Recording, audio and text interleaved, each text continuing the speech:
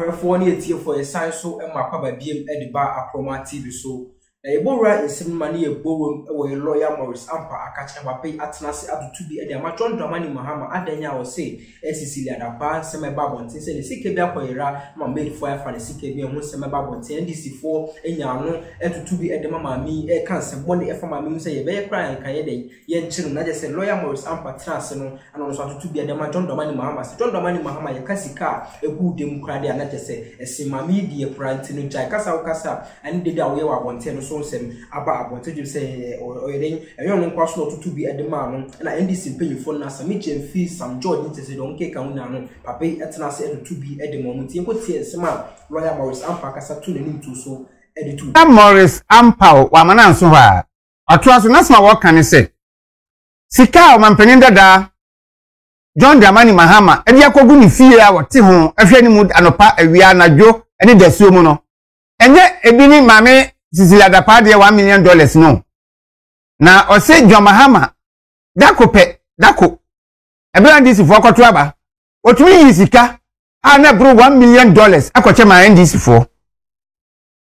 Ene de won kan ho hwe. Na o si nwadwi no John Mahama ho ye no nwanwa. Se John Mahama ma mi asem ba ye. Ani woni na nisuntini obetwetwe ma me no.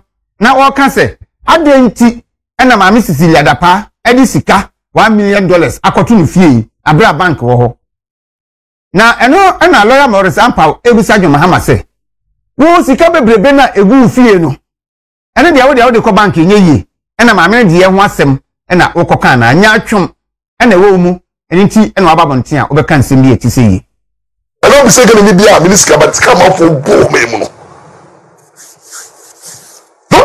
do na breba ebi so obi you are fully loaded. Oh, since that $1 million now, Kano, and you'll be chicken money. Will be said in not less than 1 month. Bra bank, no. Make a lawyer my one banking institution. The owner of that banking institution, also every month the wage bill is more than 66 billion Ghana cedis. Wage bill, okay, 66 billion. What is 100 million, 1 million Ghana cedis? In Guasi, what Ghana into and then propaganda for the Mama Muniade, one year propaganda. President Mama, and the heart, look at the progress of President Mama. President Mama, $1 million. Who did it one day? Say, oh, President Mama, what year? President Mama and NDC. More than one jack campaign Mama. And then NDC for Munisika. Or coming out demo NDC, you don't have money. For how many years? 2016 up to now. How many years? How many years have you been in opposition? Ages. Security answer.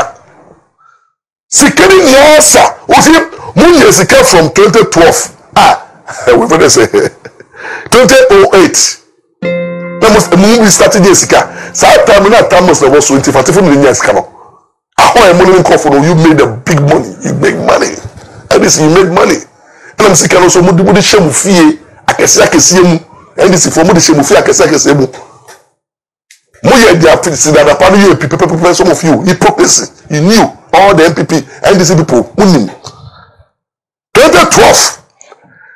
Atamusu, and no Gusu, Sikano, and that's all. Emma, or Babaria Bakubi Crade, Hammer, Vitorama can say, also the aim, no. Also, in say a man for class, I'm to also Amy, $1 million Ghana cedis. I don't know how to resign. Lawyer Morris Ampa, Ababontin, Elia Baby Tuja, say, or Trasin or Junior, one tears yet. Say, my Mrs. Labranda passed me by ye. The rest of the NDC for every assume.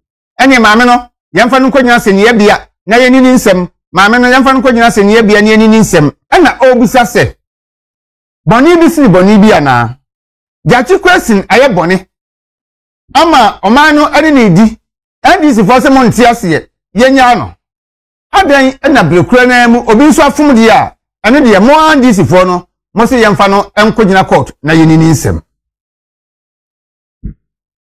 say wo court ni ano matters are court no e go into it now the various state institutions are only interested in investigating the matter, no, have not yet started.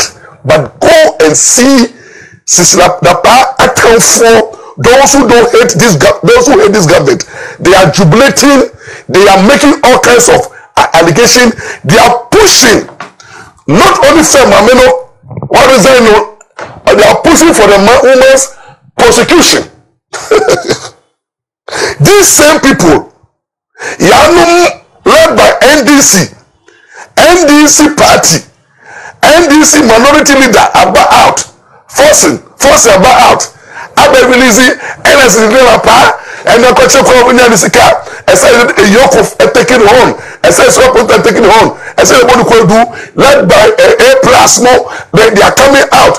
All those speaking, Omokasa and Neno, calling the head of Sisla Papa, my worry is that this Yanum, led by minority in caucus, led by NDC apparatus, led by Omu MP Abenya Semno, they are calling for the head of Minister Sinadapa.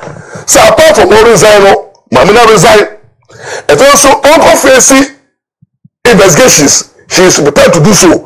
By Yanum and do that you question so dear. Almost say here enter no protocol. You see the hypocrisy of our system. That you question I make declarations, sir. State say it's criminal. Only the unconfessing court, no. Yanuma to say a persecution, a witch hunting, and the majority of the pay that you question assembly, no. You dropping the case. But mama is saying that party sabi only the only constituency Ghana from pound nasem say papa ni kru die omo up to omo Ghana for and these same people who are calling for Papa to say for the court these same people but at requesting case for court almost something yeah boss me dey na to so aduonu nan ewo emfie pinuni dumienu ena Ghana for anti asempa anopa wiem wa ena nya no ntie se Ghana mampanin John Evans Atamelsa samre na yanya ntie se no hododon kakra no waye nyame dia ensem asisi akire bebre ebisi bra papa yi edu dia dimpo no na ambulance edin betumu edina kwa yarsabia na ebini ho edin mo anu hye ka bi to ene edin ko ye ebi kra simpo se edin ko do yarsabia no anke yemfa no ko intensive care unit omanfo na anko ho maternity no mde ko entinsem ye bebre efiri bra wu ye se yebenya report bi che se ne kun ye mampani no NDC for ne abusunya se da bi omomfa bi e ma nti yen fa ne saa emfie du ba kun pepepe ene ne de ya ye kasai ena Professor Mace ofiri mu wontumi any movement yensen 1240 wo hu bontene Ghana for atwetwe nkomo ebisa die omode be kai kanema mpanin Professor John Evans Atamils enkaya me wo de kai papa no na oye president oye very respectful man